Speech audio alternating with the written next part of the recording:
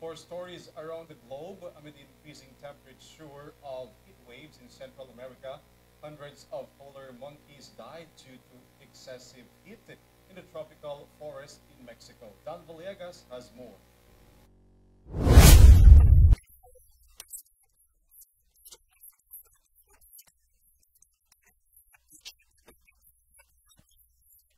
This increasing death tolls in the Mexican wildlife reported 85 monkeys' deaths due to the increasing heat waves in the country.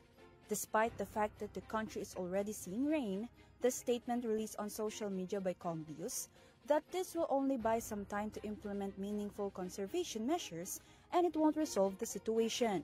In addition, poaching, overlogging, habitat degradation, space competition, and newly discovered diseases spread by domestic animals and people were all having a negative impact on howler monkeys' numbers.